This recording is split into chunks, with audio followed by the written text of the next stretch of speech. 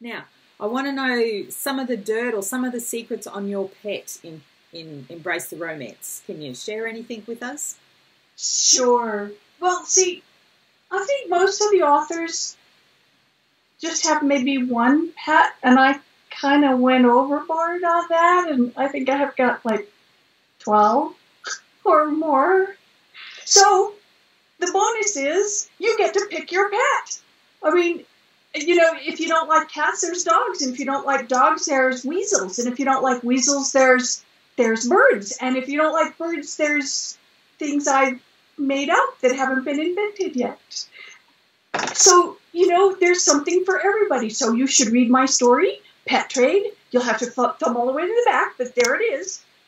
And pick your pet.